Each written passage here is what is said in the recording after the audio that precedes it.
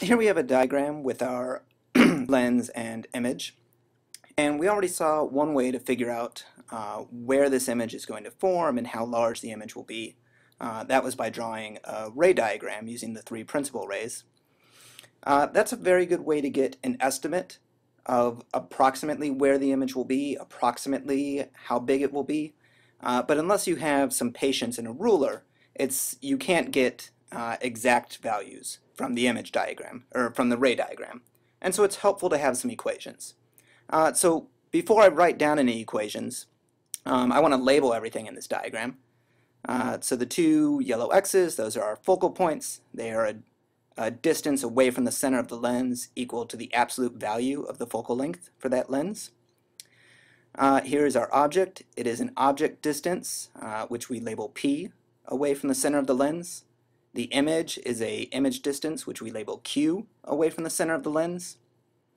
We can also label an object height and an image height, HO and HI, and both of those are measured from the optical axis, this horizontal blue line through the center of the lens, from the optical axis to the edge of the object or the image.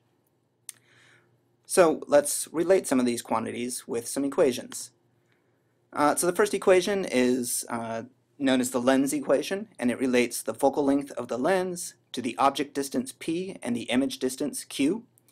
So if we know any two out of those three, we can use the lens equation to solve for the other quantity. And when we're using this equation, it's again important to keep track of our sign conventions that we introduced earlier. That being that over here, the incoming side, the side that light is incoming from, is the virtual side. Distances over here are negative distances. I mentioned earlier that there would be one exception, and the exception is this object distance. We would expect that the object is on the incoming side of the lens, and generally what we expect is what we give positive values to. So in this diagram, the object distance P would be a positive number, even though the object is to the left of the lens. That's actually what we expect. But in general, distances on the left here are negative distances. Distances on the right, what we call the real side, are positive distances. So in this diagram that we're looking at, if we wanted to use the lens equation, F would be a positive value because it's a positive number for converging lenses, which is what we have. P would be a positive number because we expect the object to be on the incoming side of the lens. And Q would be a positive number because the image is on the real side, the outgoing side of the lens. But we will see in the future some situations where one or more of these numbers might be negative. But in the diagram we're looking at, they would all come out to be positive numbers.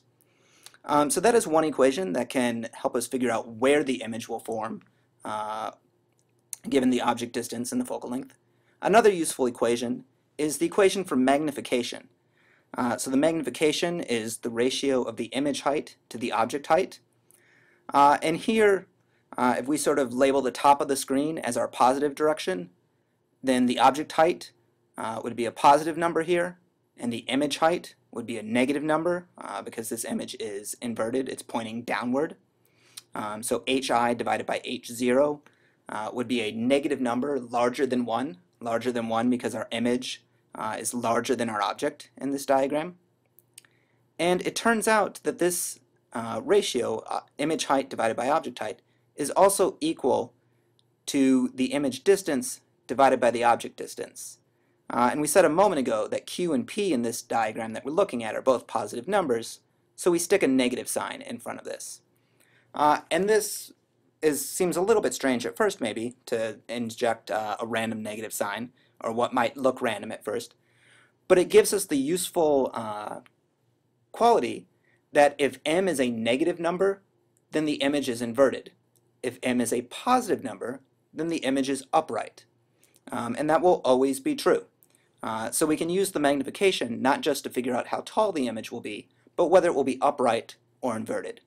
And both of these equations, the lens equation and the fact that magnification can be is equal to negative Q divided by P, those both come from the ray diagram. If we draw the ray diagram and do a little bit of geometry, we can come up with these equations.